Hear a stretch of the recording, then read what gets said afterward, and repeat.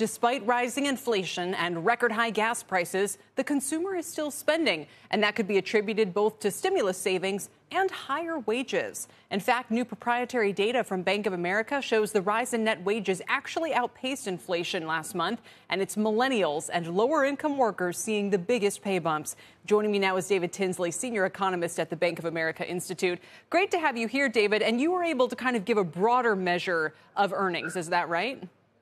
Yeah, thanks a lot for having me on. So basically, Bank of America obviously has a lot of customers, and in this database, we're using 9 million of our customers with anonymized data, of course, and we're looking at pay rises year on year in that data set. And we're finding the net annual rise of about 9.2%. So, yeah, as you're saying in your intro, a bit above inflation of 8.3. So some real pay growth across the data set. That said, even if there's 9% growth and 8% inflation, that's not going to feel that great to people. So you can understand why sentiment has kind of been as dim as it has. But where are you seeing the most hopeful signs, the biggest pay gains? Well, this is really interesting. That if you look at the age distribution split of that data, you see Gen Z and millennials receiving really strong rises. So for Gen Z, it's close to 20%. For millennials, just above 10%. And then when you cut the data just to look at people who have changed but firm, you can see that the average pay rise across the whole data set is around 20%. Wow. So very strong increases for people who are prepared to move jobs. Basically, you want to be young and move jobs, and then you're going to get that big rise. Wow. All right. So what are your takeaways from this as we debate the Fed's next steps? Because this is the key for inflation and the economy. In some ways, the labor market is too tight. What does the data tell us?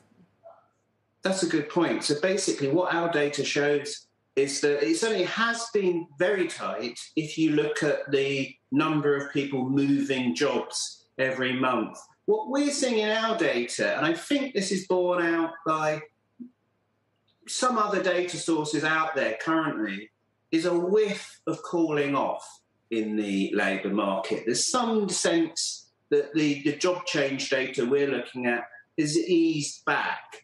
But the big caveat I really need to underline is this is easing back from white-hot levels. So we're really looking at a labour market that may be going to hot from white-hot, if you like. And so what would you say? Because, for example, you find that those earning below $50,000 have seen an average pay rise of 11.5%, which is great. Those with incomes above, less than an 8% gain. So a lot of this has really paid off for lower-income workers. We're now starting to see signs of startup companies laying off workers, especially technology companies slowing hiring and things like that.